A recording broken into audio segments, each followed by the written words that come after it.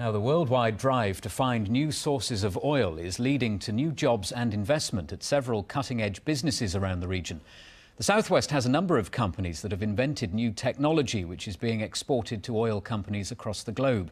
Our business correspondent Neil Gallagher reports. It looks like a scaffold pole with teeth on the end. Closer inspection suggests someone's bent it.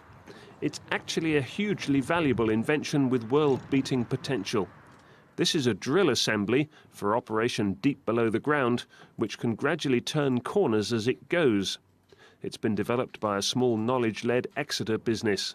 The engineer who founded AnTech had worked abroad in Houston, but chose Exeter as a home base from which to develop his invention. Now his business, with its 30 staff, has been bought into by the world's biggest oil firm, Saudi Aramco. And he says the region has more of this sort of success than people realise. There is good, strong engineering happening in all sorts of different places, and there are talented teams working in all sorts of companies like ours that are actually doing very well. A perfect example of this is just outside Truro.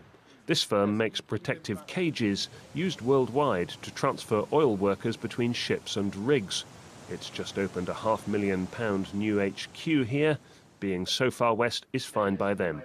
It's definitely getting easier, I think, and certainly communications and obviously things like the internet and developments there have made it a lot more possible. And when you're exporting 80% of your products as we are, actually it doesn't matter so much what specific location you're in, as long as you can find ways to communicate with your clients. Another Southwest company that's recently invested hundreds of thousands of pounds, partly because of its work in oil and gas exploration, is the Barnstable subsea engineering specialist J&S.